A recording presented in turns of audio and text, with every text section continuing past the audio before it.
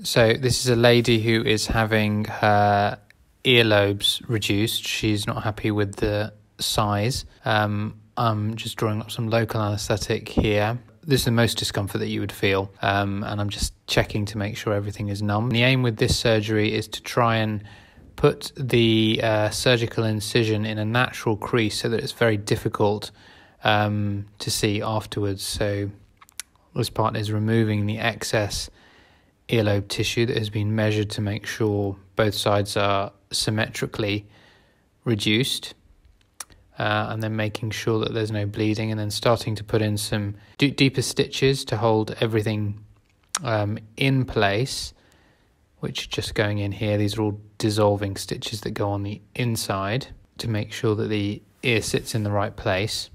And then once those are in and we're happy, then I would start to put in the stitches that here you can see on the surface of the skin that need to come out after a week's time.